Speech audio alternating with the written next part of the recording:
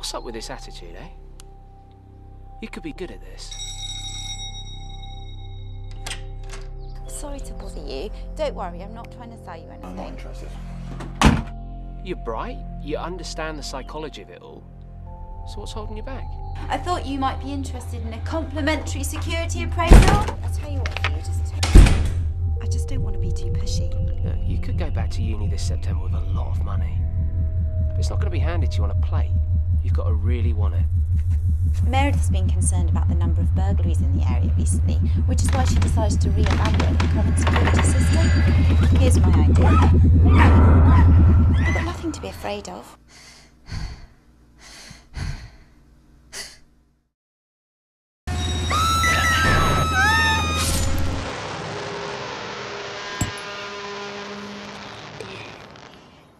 Can I come in?